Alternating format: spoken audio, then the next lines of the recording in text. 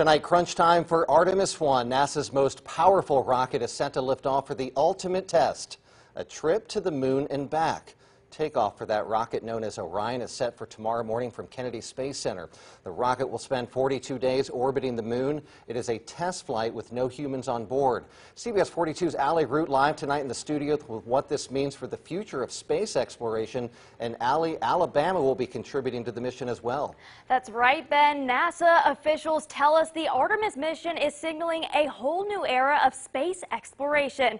They say Apollo was about learning how to send humans into space. Artemis will take us one step further into our exploration of the solar system.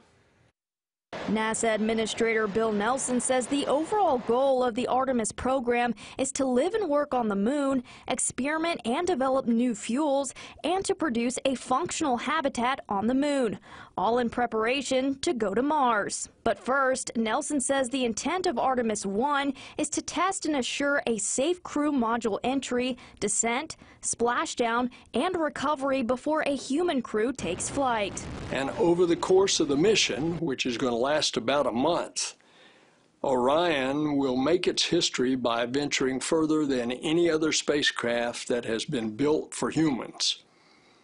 Tens of thousands of miles beyond the moon. NASA Deputy Administrator Pam Melroy says Artemis will build a blueprint for how they will accomplish a sustainable method for human and scientific exploration in our solar system. Melroy says the program will also help NASA define objectives before approaching the exploration of Mars. We get to practice on the moon, which is just a couple of days away from Earth, a place that we can practice, learn, and prepare ourselves for future exploration to Mars and beyond. Engineer and former NASA astronaut Jan Davis has worked as an executive for the NASA government contractor since the program began 10 years ago. Davis says the Marshall Space Flight Center in Huntsville is responsible for designing and developing the Space Launch System hardware, software, and integration for the entire rocket. She says small businesses and manufacturing companies across Alabama created thousands of jobs for the program. Davis says this mission shows the world we are the leaders in technology, but notes it more importantly serves as an inspiration to future scientists, engineers, and astronauts. I think you can't put a dollar value on it or quantify it, but the inspiration we're giving our young people by going to the moon again is fantastic. Artemis 1 is scheduled to launch tomorrow within a 2-hour window beginning at 7:33 Central Time.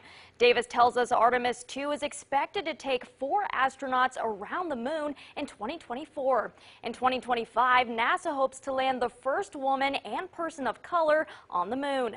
Live in studio, Allie Root, CBS 42 News. Local coverage you can count on.